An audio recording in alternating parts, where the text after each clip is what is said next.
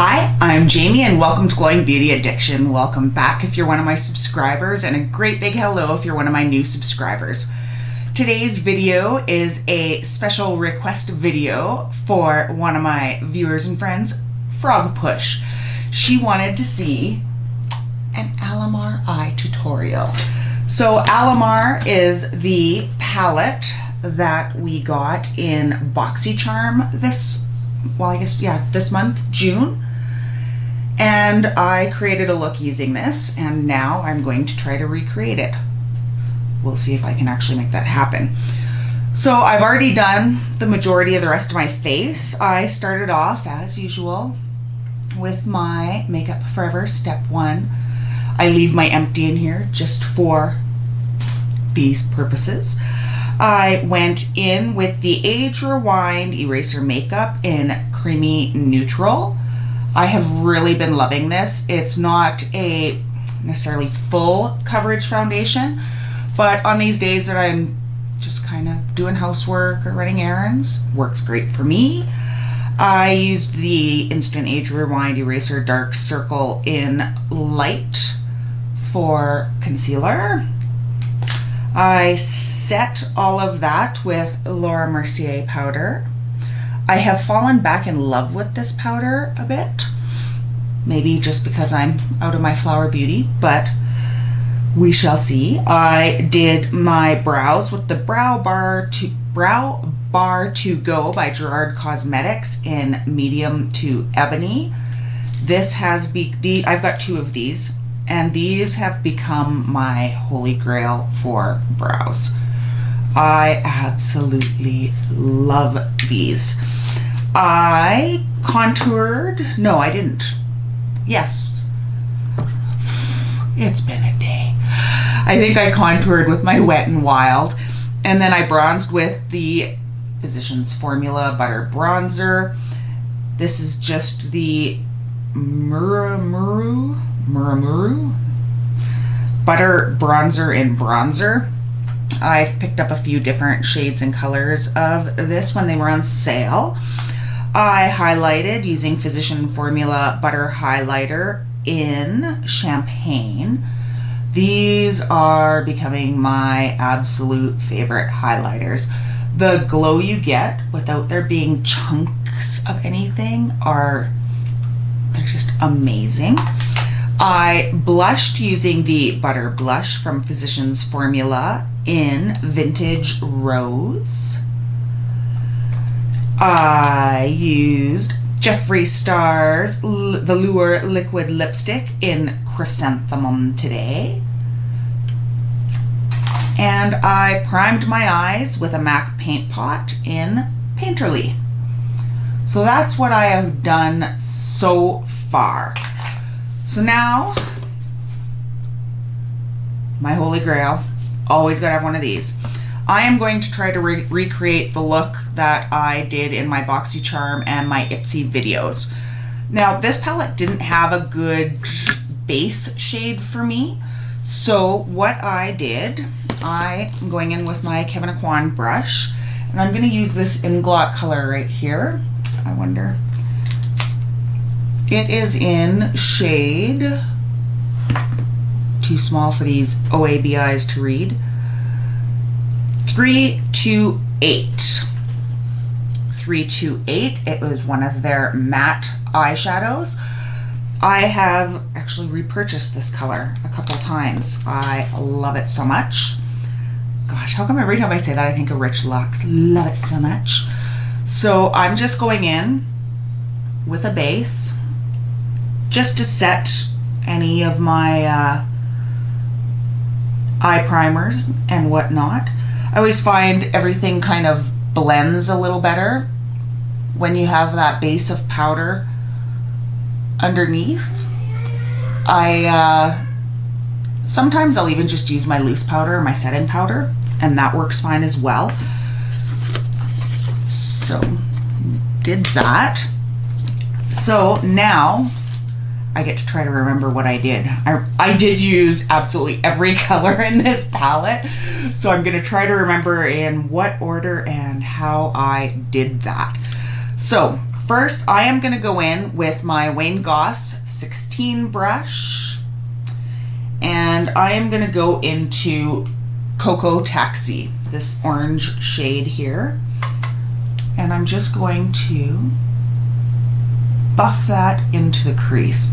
The pigmentation of this palette is so unreal. I'm just amazed. I've been talking about it non-stop, but I honestly, I'm hard pressed to think of another palette that I have that has this kind of payoff and blendability. And I can't recall the price right now off the top of my head for this palette, but it was beyond reasonable.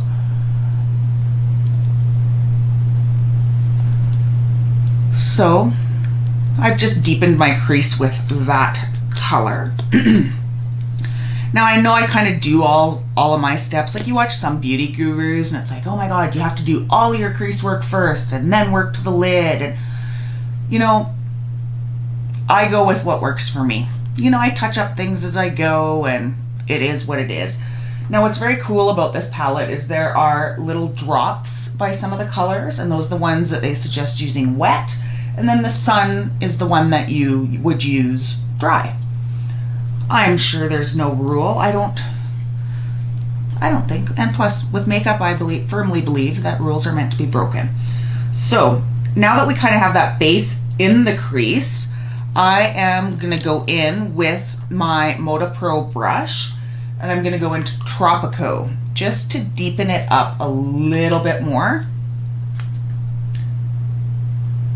Like, there's like a little bit of fallout, but there's nothing to write home about. Like, look at this payoff. And I'm really hoping I can recreate this as well as I did for the video.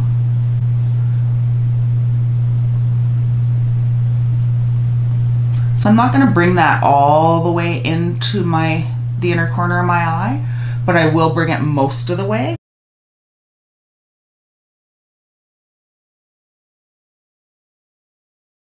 Now I don't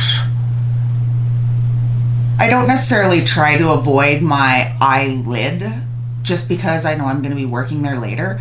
And I do find when you're going in with darker colors, if I kind of start more on the eyelid at the corner, it's easier to buff out. So you're not going to end up with that really defined line. Now, if you want that really defined line, you can always go in and cut your crease with concealer. So either or. Now I am going to get a different crease brush, and I'm going to use my Sigma Small Tapered Blending E45 brush. Focus. And I'm going to go into Guantanamera. How badly did I butcher that? And again, just going to go into the crease just to create some of that definition, just to deepen it.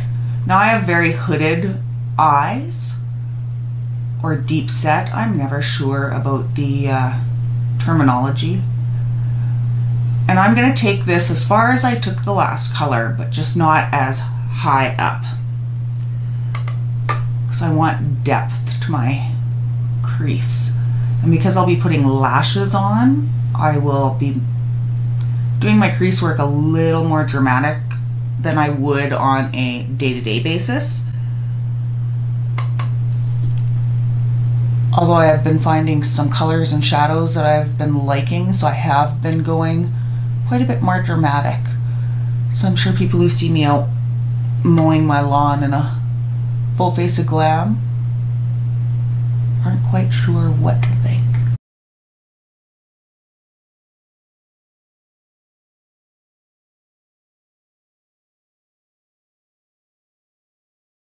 So now that we have the creases deepened a bit and they're looking somewhat even, it's always the trouble making both eyes look the same. I am going to take some MAC Fix Plus and my Marc Jacobs The Shadow brush. So it's just a flat standard eyeshadow brush, and I'm going to wet that brush. And I am going to go into Veradero, and this is the blue shade. And I am going to very carefully work that in to my outer corner. Like, do you see this? Like I've said before, my Natasha Denona palettes don't perform this good as easily. You can definitely make them work this good, don't get me wrong, but as far as work-wise, these are so much nicer and so much easier. And I'm just putting this kind of on my outer half of my eyelid. I'm working it into the corner here, just to give that effect. So now I am going to go in with a Sigma E43 domed blending brush. I'll give it a squirt. I used to use the MAC for my setting spray, but now I highly recommend the Gerard Cosmetics Slay All Day. I've completely switched. Now I only use my MAC Fix Plus for this purpose. So I'm going to go into Selena, which is this green, and I'm just going to kind of buff that into the center a bit to blend those colors together, going right up to my crease.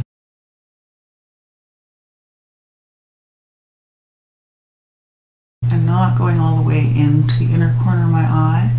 I'm just noticing I have Lash Glue left on my eyelids.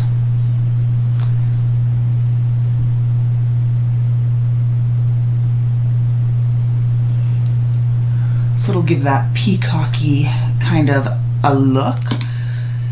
So then I am going to take my Chikuhodo GSN 08 brush, and it is a pointed shadow brush. And I'm going to go into La Costa.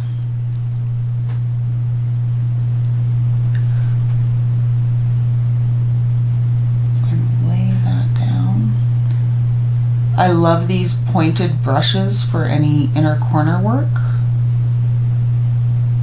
because you can get right down to the tear duct.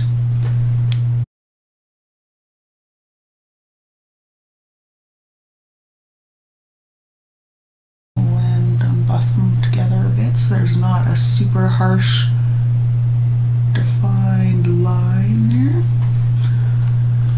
So that always, I find, brightens. Like, I've tried the halo look, but I find with my eye shape and how deeply set my eyes are, when I try to do dark on the inner and outer, it closes my eyes up for some reason. So now I am going to go in with a Sigma Duo Fiber Blend Brush in E41. And I'm going to go into this gold Lord, you can tell that I am Canadian and I don't learn any Spanish. I'm going to just a little bit, again, kind of define this line, almost glaze over everything.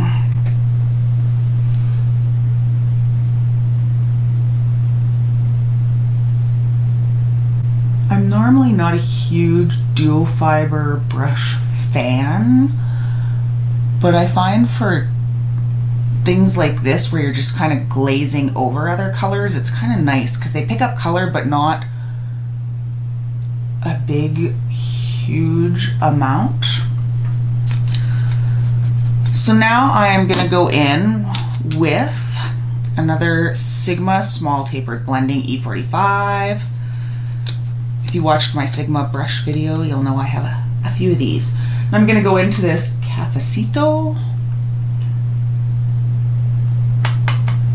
And this is where I'm going to just touch up this crease a bit, deepen it even further.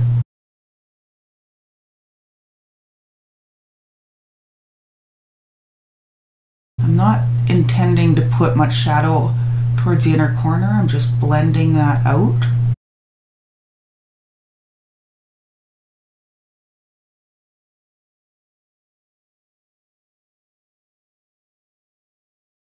So there's that. And now I am going to take, I'll use this, Sigma short shader brush. I'm gonna wet it. And I'm going to go in with the Celia, the green, and just kind of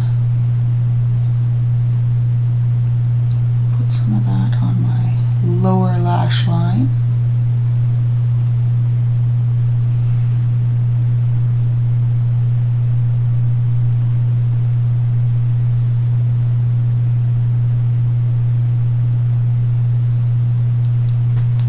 So, and I will take a clean duo fiber Sigma E41 and into this La Costa, even though it says it's wet, this is a dry brush, and just kind of bring it into the inner corner.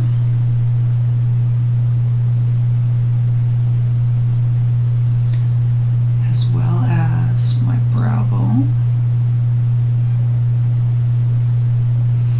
Even dry, these have such nice payoff.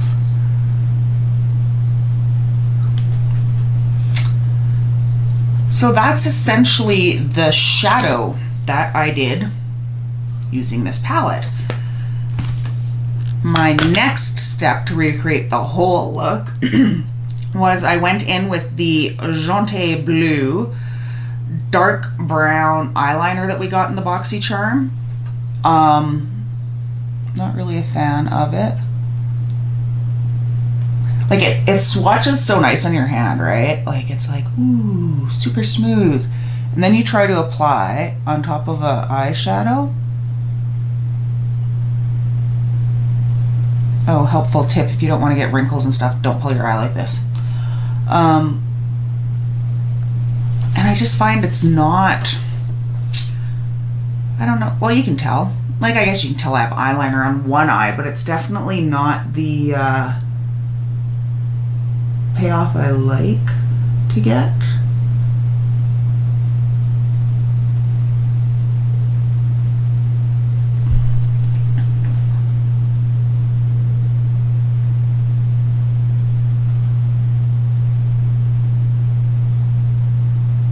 Yeah. I have better eyeliners, so I think this will reside in the bad bin. So then I went in with, first off, lash curler that I actually remembered to bring into my filming room today. I have been absolutely loving this Butter London Double Decker Lashes Mascara. And I think in the unboxing, I was like, because the wand looked huge and whatnot. I have been loving it. I find it actually helps my lashes stay up on their own, which is very nice.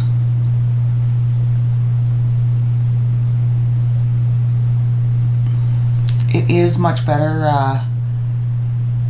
for bottom lashes with this particular mascara to use a lash band mascara brush, but I don't have that with me. So then I went in with the Battington lashes that we got in BoxyCharm.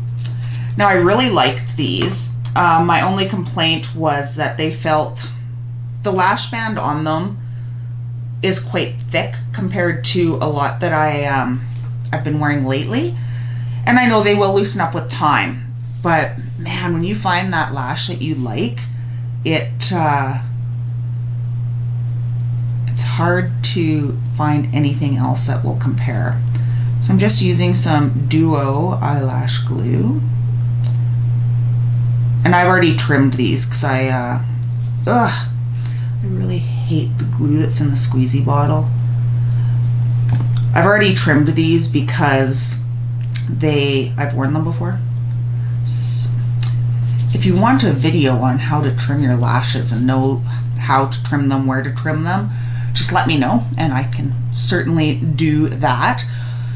Always make sure that after you put your lash glue on that you let it kind of sit for a good amount of time before you put them on. Otherwise they're just going to move around, which, you know, when I was first starting was kind of helpful because I'd get them, you know, up under my eyebrow and you need to kind of scoot them around. But if you let it dry a little bit, then it's kind of going to stay where you want it to stay. Hopefully. How convenient. My camera died just as I was putting on my lash, and it was like one of the very few times I got my lash on first attempt and no video proof. So we'll see if I can do it again.